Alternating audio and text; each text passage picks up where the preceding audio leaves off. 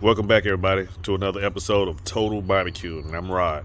So today I have a new grill slash pig roaster. So basically, just kind of pulling it out, just showing you what it's looking like.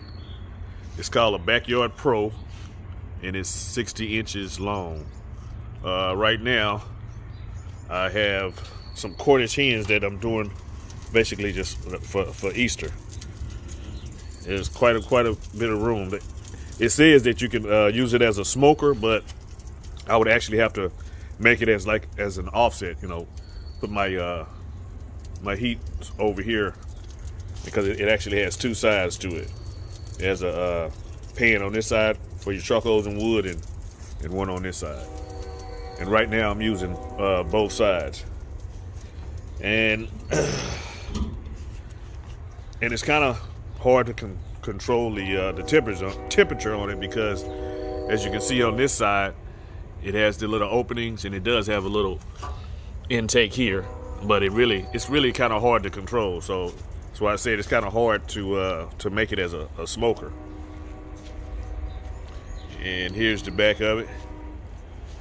And when it came in, I actually had to put it together, and it took me about 2 hours and 15 minutes. And also on this side, it has this opening too. So again, it's kind of hard to control the temperature, and it has an intake. So so far this is my second cook. I wasn't able to put the seasoning or get the seasoning on video. I don't know. I just was tired that day. And it has the casters. I think those are 5-inch casters. But so far I know it's going to be a little learning curve for me, because because of the size of the grill. And normally when I do barbecue, I actually do like smoke, I guess you could say, do a lot of smoking. So I use my offset and other things. But anyway, yeah, this is it. So again, it's 60 inches, yeah. Those are Cornish hens that I'm doing. I just put those on probably maybe 30 minutes ago. And what I'm using for my wood, I'm using the hickory chunks. And also, this is my first time using this professional Kingsford. It's the first time I've ever used it, so we see how they're gonna work out. And also, my temperature gauges are actually up top, so really they're not at grate level.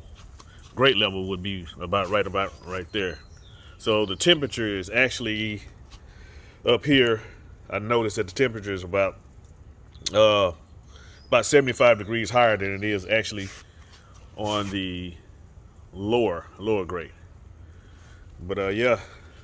So y'all stay tuned, and we'll see how these Cornish hens turn out. All right, everybody. So this is what the Cornish hens are looking like.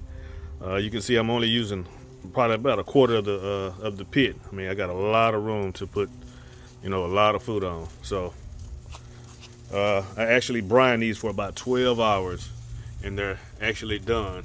So I'm getting ready to take them off. And so get ready to go ahead and, like I said, take them off, and we'll do a taste test, and we'll get back with y'all in a minute. Stay tuned.